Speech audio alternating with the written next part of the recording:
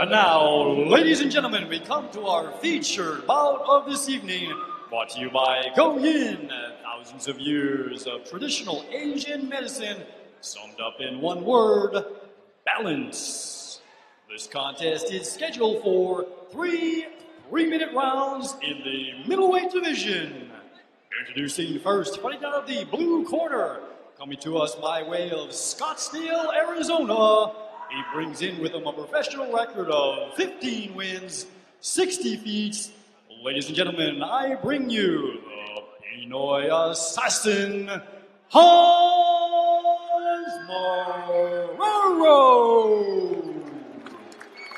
And his opponent, fighting across the ring under the red corner, coming to us by way of Manoa.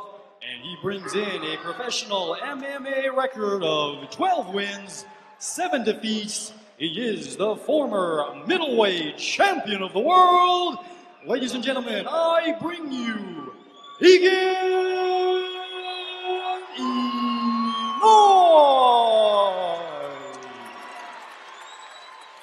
Well, as we take a look at the tail of the tape, and the big difference, the age, 19 years separating these two. Exactly. We'll see if the age comes into play. The later in the rounds, usually the younger fighter has more conditioning and come back, but Egan's phenomenal as far as his conditioning. We have some special rules for this fight. Yep. This one, there's no elbows on the ground. They can do it standing up. They can do knees like any other fight. But this rule, no elbows on the ground. So that should kind of eliminate a lot of cuts that kind of stop fights early as well. In the days leading up to this fight, Marrero showing a lot of respect. Paid homage to Egan Inoue, his teenage idol. And a big body slam by Inoue. He's trying to clear that leg. Good. Get cross-side position, keeping that chin nice and tight.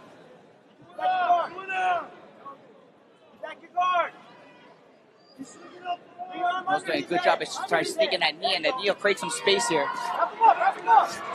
Egan throwing down some punches as Marrero is trying to fend off the attack. Marrero trying to go for an armbar like he has done 15 times before. Marrero tries to go after that knee. He does a good job of hipping out and circling. Boom! Marrero taking a big hit. And another might be body done. slam. He might be done for Egan. And Marrero is done. And they stop the fight. Stop the fight.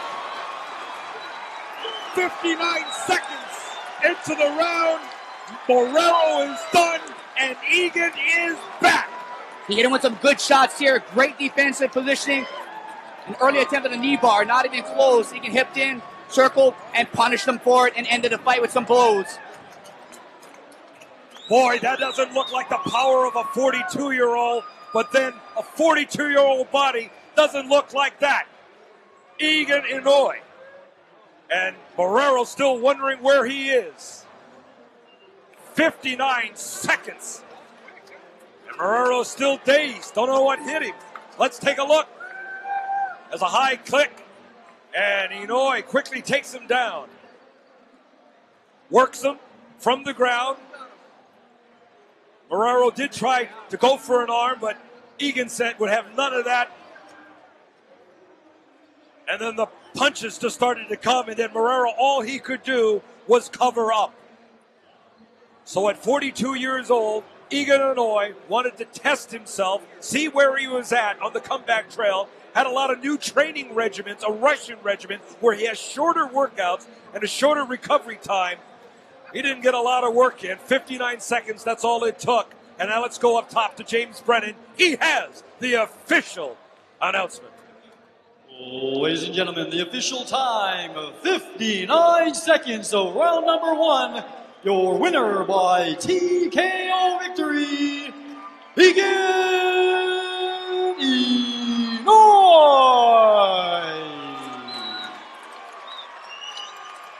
Inoue, your winner. He runs his record now to 13-7 and kind of erases all the bugaboos and the bad memories of being in this house and in this ring.